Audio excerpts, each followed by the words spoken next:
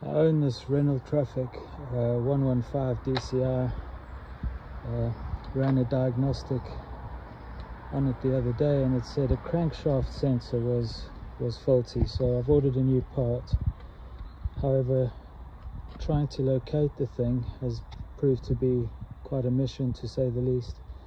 I looked online and I found one short video of a chap who kindly posted a video showing where his was located, because on this particular model, the 2008, they say between 2008 2011 it's situated at the back of the motor, somewhere at the front. However, in my case, it's at the back.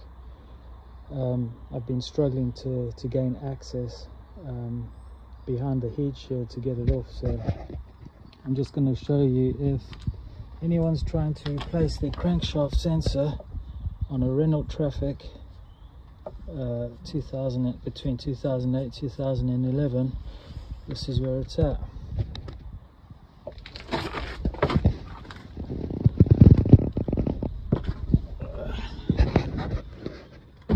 Right,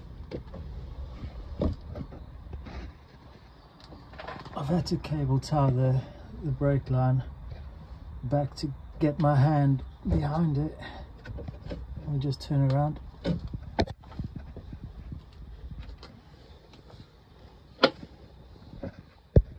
Right, it's behind this shaft. That green clip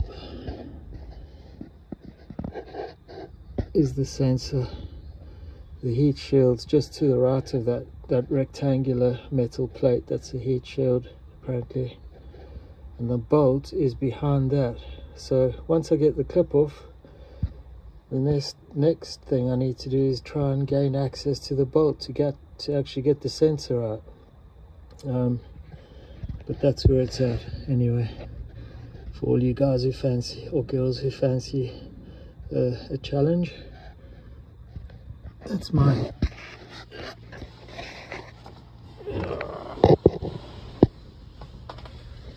Thanks for watching.